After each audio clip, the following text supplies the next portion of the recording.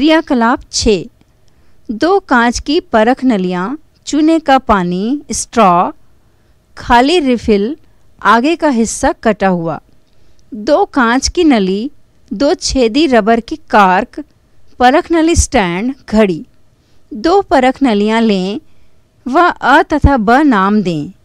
दोनों परख नली में ताज़ा तैयार किया हुआ चूने का पानी डालें। अब परख नली अ में स्ट्रॉ की सहायता से मुंह द्वारा हवा छोड़ें। परख नली ब में मुंह से हवा खींचें। उपरोक्त दोनों ही परिस्थितियों में चूने का पानी दुधिया हो जाता है। परख नली अ व ब में चूने का पानी दुधिया होने में लगे समय को नोट करें। किस परख नली के चूने का पानी जल्दी दुधिया हो जाता है?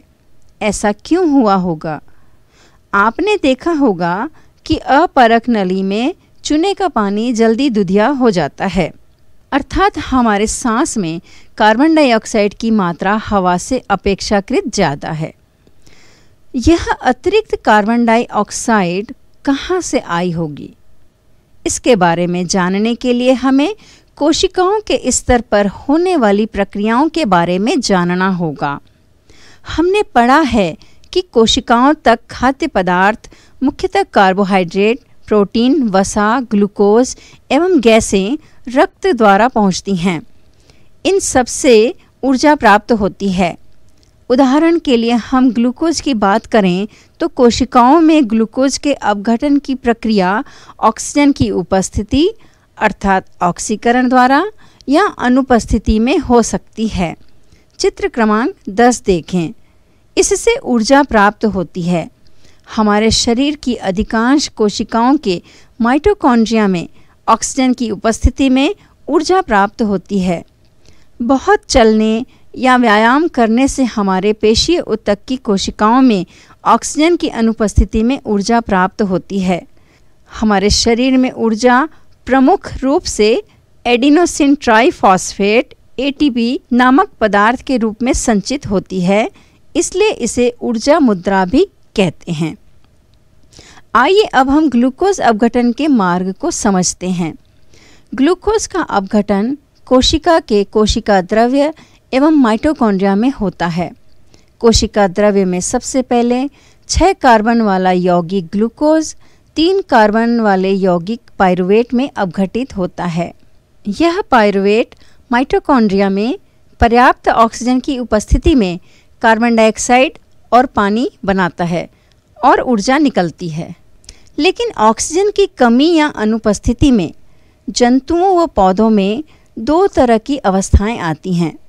जंतुओं की पेशी ऊतकों में पाइरुवेट से लैक्टिक अम्ल बनता है और ऊर्जा निकलती है, जबकि यीस्ट व पौधों में इथेनॉल तथा कार्बन डाइऑक्साइड बनता है तथा ऊर्जा निकलती है। क्या आप जानते हैं किण्वन ऑक्सीजन की अनुपस्थिति अर्थात अवायवीय श्वसन में होने वाली प्रक्रिया है। किण्वन का उपयोग औद्योगिक तौर पर विभिन्न कार्बनिक पदार्थों के बनाने में भी किया जाता है।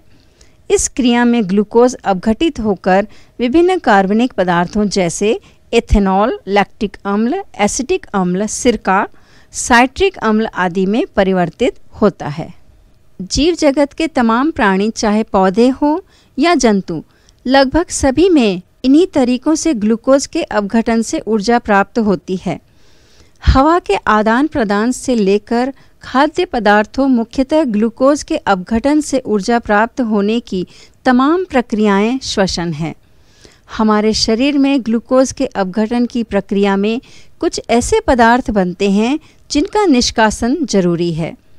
श्वसन की प्रक्रिया में कौन से पदार्थ बनते हैं जिनका निष्कासन जरूरी है?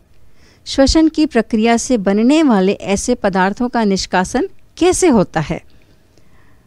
श्वसन के अलावा और किस जैविक प्रक्रिया में ऐसे पदार्थ बनते हैं जिनका निष्कासन जरूरी है? हमारे शरीर के जैविक क्रियाओं से कई ऐसे पदार्थ बनते हैं जिनका किसी न किसी प्रकार से निष्कासन होता है। उदाहरण के लिए सांस के जरिए अतिरिक्त कार्बन डाइऑक्साइड और पानी निकलता है। पसीने से अतिरिक्त लवण, पानी और मूत्र से मुख्य रूप से यूरिया, यूरिक अम्ल एवं पानी। हमारे शरीर में मूत्र के बनने और उसकी मात्रा के नियंत्रण के लिए एक विशेष व्यवस्था है जिसे हम उत्सर्जन तंत्र कहते हैं।